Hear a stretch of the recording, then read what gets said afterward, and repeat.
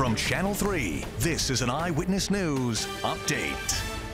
These are your top stories. I'm Kara Sundlin. For the first time in 2 years, Governor Lamont gave his annual State of the State address in person.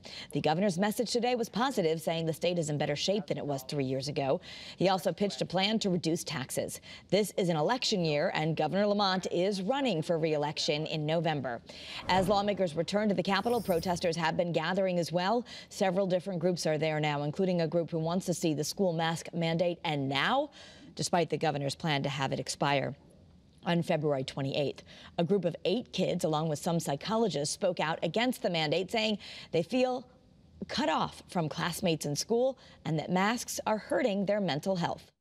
Personally, I would like to see that it is a personal choice whether or not a student's going to be masked with, them and their family and their personal health care provider. Some other protests at the Capitol. ACLU Connecticut organized a protest against solitary confinement and isolation in prisons. We'll have much more on all of the protests going on outside of the Capitol on Eyewitness News starting at 4. And demolition has started on a New London high-rise apartment complex over on Crystal Avenue. The Thames River apartments are being torn down. People who live there say the apartments are run down and that they were infested with rodents. Demolition is expected to wrap up by the end of the year. The state's top prosecutor could be removed from office after a controversy over hiring practices. A special commission is expected to meet to talk about a federal corruption investigation centered around the chief state's attorney, Richard Colangelo. He's accused of hiring the daughter of the state's deputy budget secretary while trying to get raises for himself and his staff. Colangelo is denying that he did anything wrong.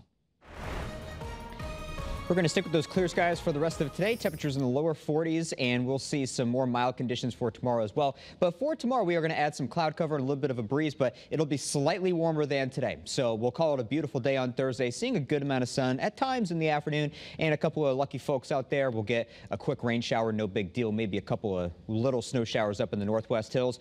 And once we get to Friday, we're still looking at 40s, near record-setting temperatures on Saturday.